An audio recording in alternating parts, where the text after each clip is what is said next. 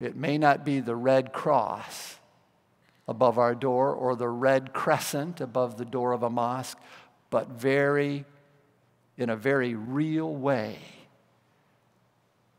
we are about healing from the presence of God. You know, our building hosts a Bronson Hospital monthly outreach to new moms, finding their footing in this new role and the demands of this young life.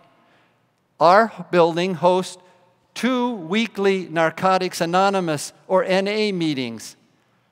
Folks faithfully coming, creating the community that's necessary to bring the healing in their lives.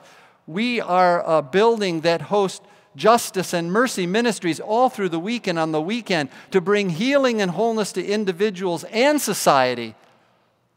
Like You Are Not Alone, helping our neighbors.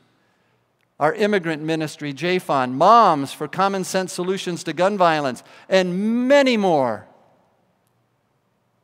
Every stitch, first stitcher stitch, makes a healing difference in a life.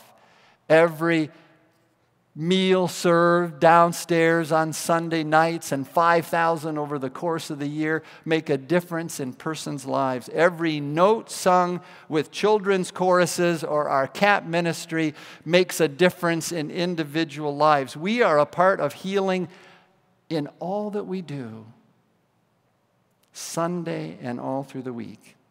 Now, that healing that the Gospel of Luke talks about, there's a vital connection between the individual's healing, that is that woman who was bent over all those years, and the cultural context in which she lived. There needs to be healing for both. And we need that kind of healing today, don't we? Here and now.